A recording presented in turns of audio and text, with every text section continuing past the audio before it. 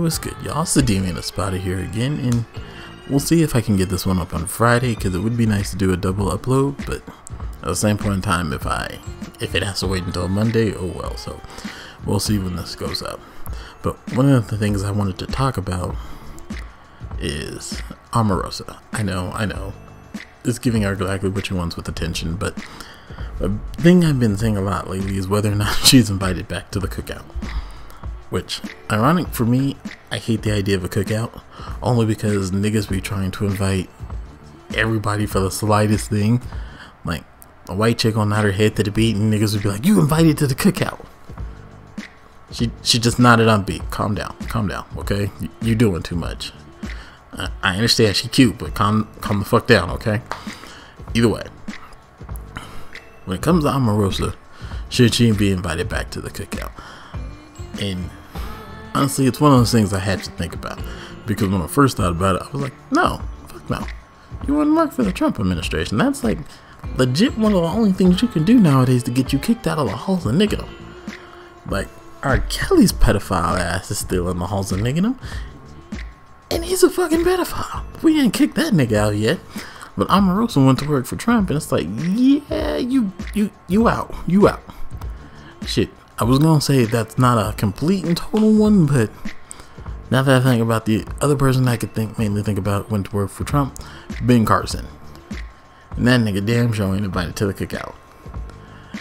Yeah. Like, I don't know about you, but I wouldn't want him his sleepy ass showing up at the barbecue. Knowing this nigga, you'd have to watch him because he's falling asleep and his face on the grill or some shit. Either way. Honestly, when I first thought about Omarosa being invited back to the cookout, like I said, my original thought was, fuck no.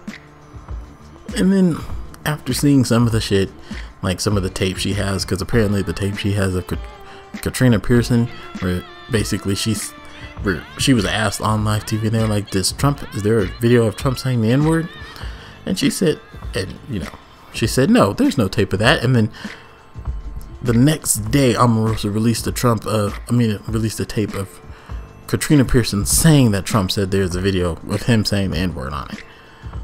Like, I'm not gonna lie, that was some damn good timing. Like, she had a fucking receipt. I don't see anybody but a black woman come with a receipt that quick, but still. Like I said, it's not that she's been kicked out of niggerdom, but invited back to the cookout, I don't know. To be honest, if I have to give an opinion, I still say no. I don't think she should. And don't get me wrong, even if she does help and does have a tape of this, and she does have somehow help end up taking down Trump, I'm still not gonna say yes, because all of this is only happening because General Kelly fired her.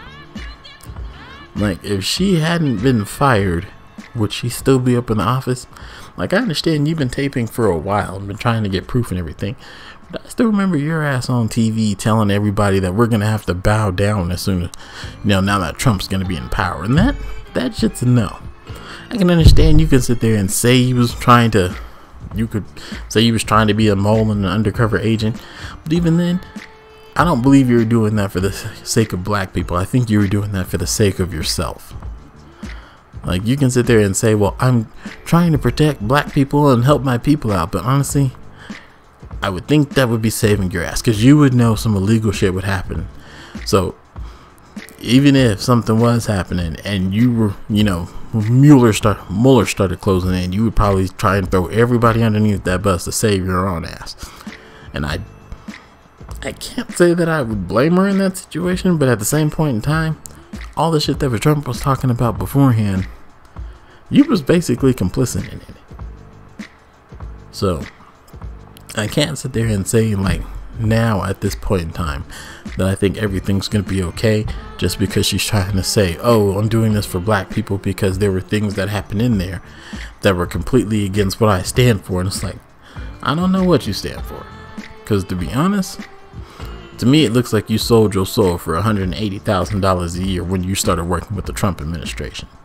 Because if shit had really gone south, I can't say I really think Omarosa would have been jumping in the trenches trying to help out black people. I could be wrong. Shit, I hope I am, but that's not the feeling I get. So shit, gonna be honest, there's a way to prove me wrong, I'd love for it to happen, but I don't see it. So